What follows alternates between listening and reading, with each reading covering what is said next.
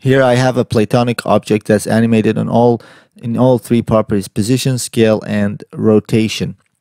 Yeah, if you play the animation, you'll see that it's animated on three properties. If you select the object, you'll see that all the properties have keyframes. Now, if you want to turn this animation into a stop motion, you right click on the Platonic object, go to animation tags and choose add track modifier, and change the mode from spring to posterization, and change the frame step to like 8 or 7.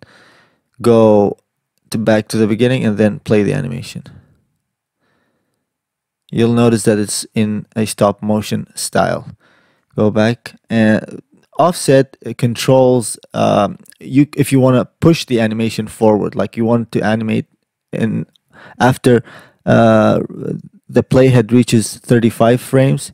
If you go back to the beginning and play the animation again, you'll notice that after 35 frames the animation starts. Let's zero that out. Time factor is for slowing or speeding up the animation. So if it's higher, that means the animation would be slow, very slow. And if it's lower, the animation would be very fast, like so. You put that back. The strength of the animation of the posterization also is controlled by the strength parameter. So if you lower the strength, you'll see not some of the animation will be smooth, and some of it will be in a stop motion style. Put that back to 100.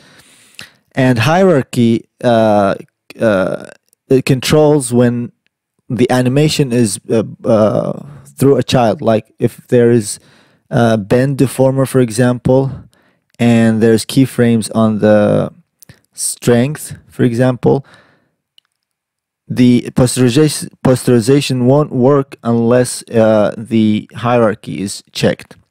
Now let's delete the bend deformer.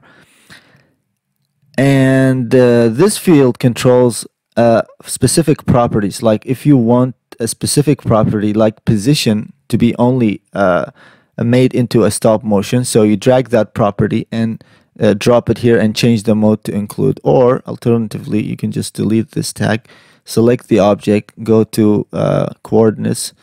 Let's choose the rotation property, right click, go to animation, add track modifier. And this is exactly what happens. Now if you play the anime, first let's change to posterization, change the frame step to 7. Now if you play the animation, you'll see the position animation is smooth, but the rotation is in the stop motion style.